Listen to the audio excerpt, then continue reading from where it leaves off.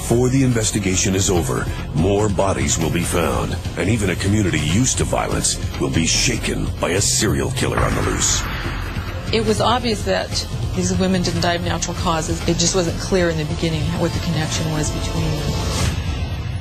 Along with police, there are those who chronicle the investigation up close, on film, on paper, and on tape.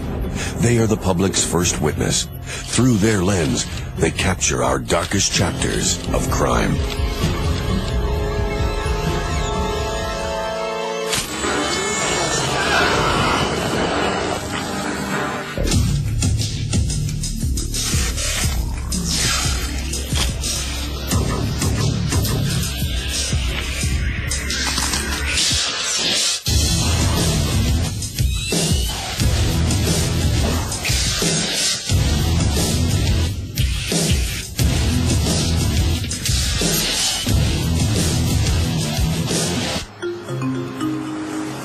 June 1986. In Northern California, the state capital of Sacramento is experiencing a period of growth and prosperity. It was expanding. More people were coming to live here. Different neighborhoods were developing.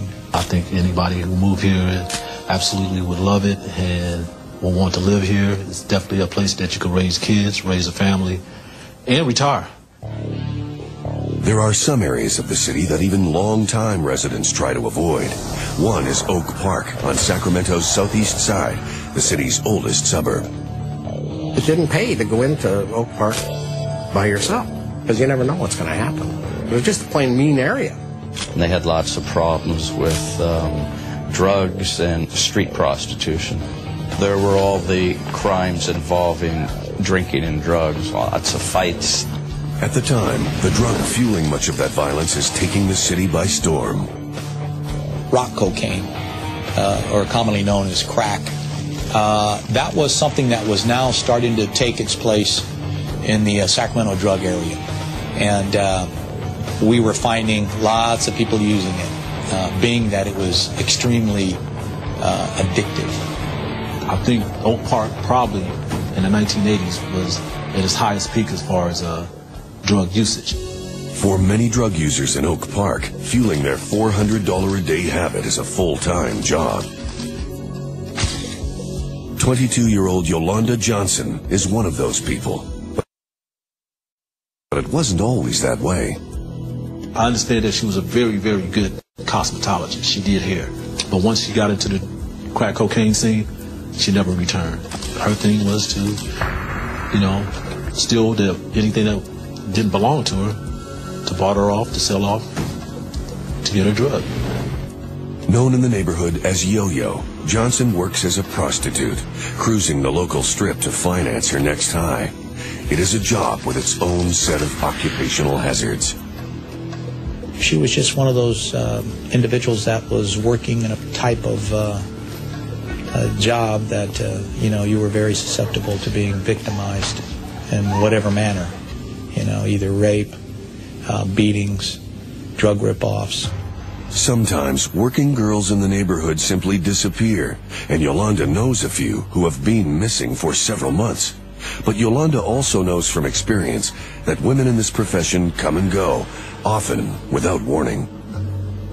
The thing about when these people came up missing who were on drugs or prostitutes, they would leave home and be gone 3 or 4 months at a time, and then they'd come back.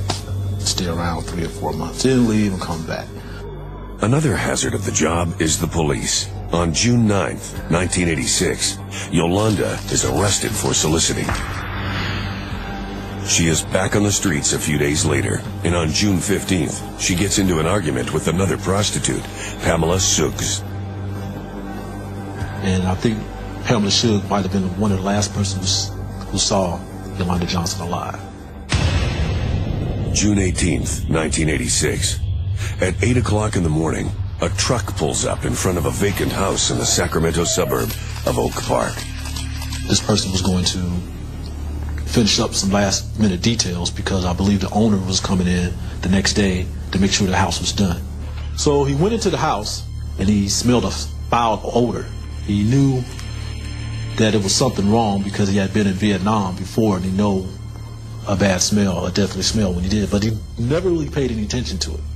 Figuring it's probably a dead animal, the workman goes outside to collect the carpeting he plans to install that morning. So he went back up to the house, and that smell hit him in the face again. So this time he wanted to check out the whole house. So he goes through all the rooms in the house. When he gets to the last room, he opens the door, he walks in, and then he sees a dead body in the closet. So he called police to report it. And homicide detectives responded out there. When Sacramento homicide detectives arrive at the address, they recognize it as a house frequented by drug addicts and prostitutes. At night, the house would be pretty much turned into a trick pad, a place where you would go and do drugs. Inside a bedroom closet, police find the decomposing body of a woman, naked from the waist down. They also find drug paraphernalia used to smoke crack cocaine. There was nothing inside of the residence, so you really couldn't say that any furniture was thrown about or there was any fighting going on. But it was evident that there was some sexual activity that had taken place there. There was what appeared to be semen found on one of her legs.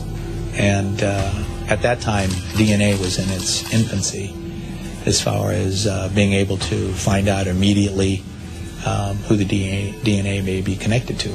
But to me, that was probably the most critical piece of evidence on the scene. In 1986, the science behind DNA is relatively new and still cumbersome. The sample must be sent to a federal crime lab where results are anything but immediate. Sometimes it would take 2 or 3 years. Yeah, there was a backlog. The only other clues are 3 fingerprints, but they turn out to be those of the workman who discovered the body. The man, who identifies himself as 42-year-old Carl Patilla, tells police that he has been doing renovations on the house for about a month, but has not been there for several days. Carl is interviewed by media at the scene, but the story is far from front-page news. It wasn't one of those crimes that got a lot of public attention or outrage because they were prostitutes and drug addicts and they lived in a bad part of town. It wasn't a real concern. That same day, the coroner's office puts a name to the body. It is 22-year-old Yolanda Johnson, who disappeared 3 days earlier. The following month, however, another crime scene will be discovered in Oak Park, and this time, the incident won't seem quite so isolated.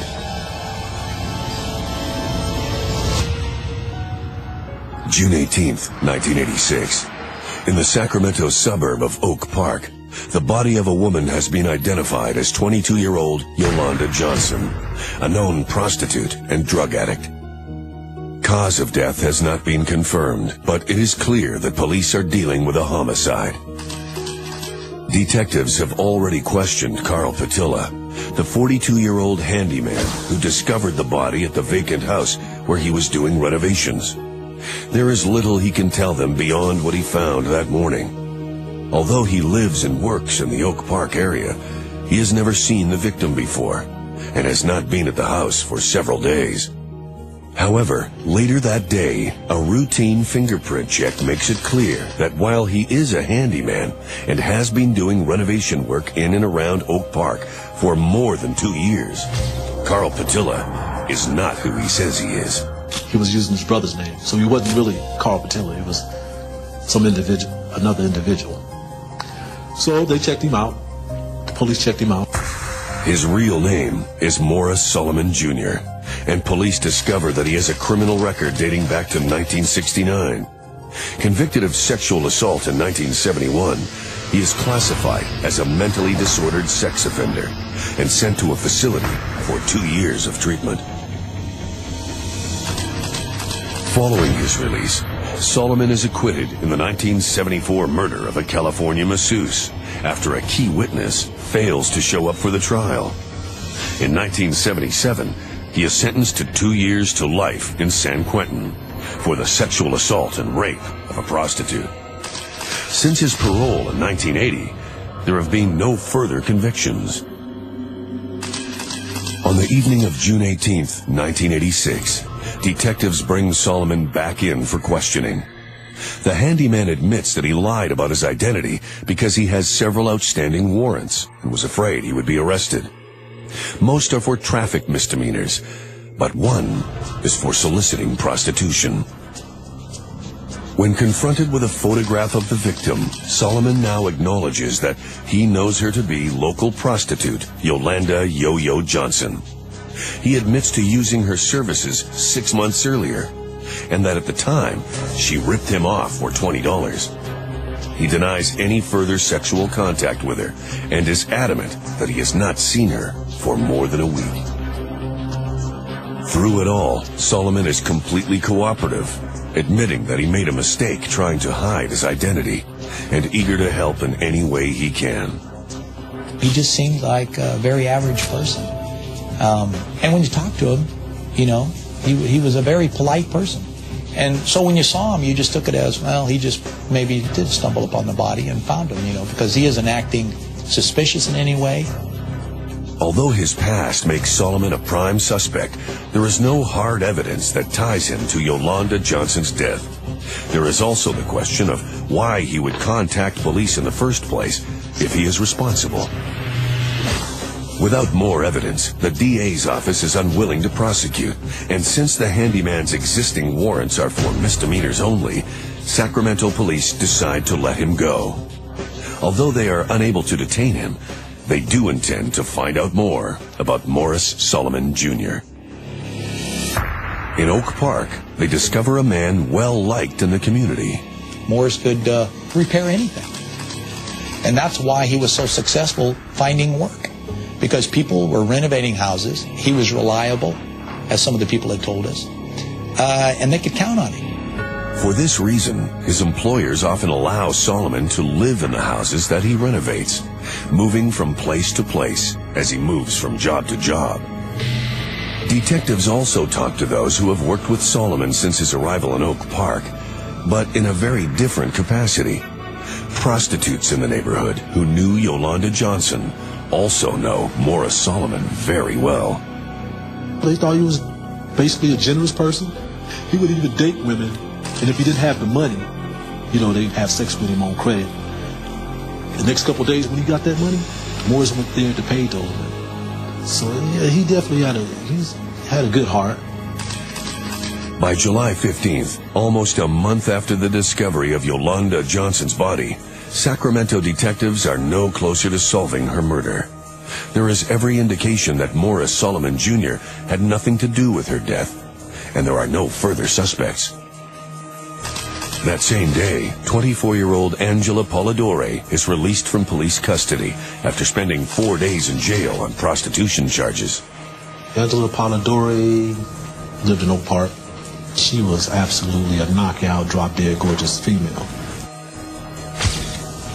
She is one person who was known in the neighborhood who would chase crack cocaine 24 hours a day, 7 days a week, 365 days a year. That was her thing. Whatever she could do to get that drug, she would do. And that's including having sex, selling her body.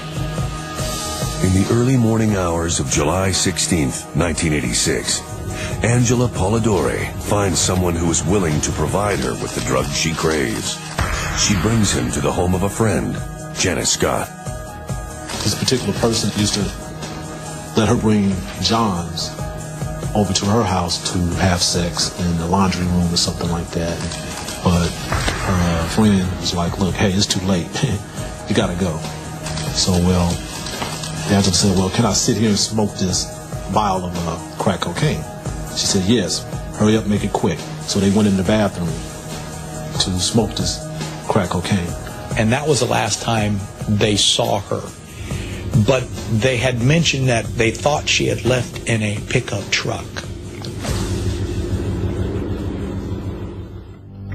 July 20th, 1986.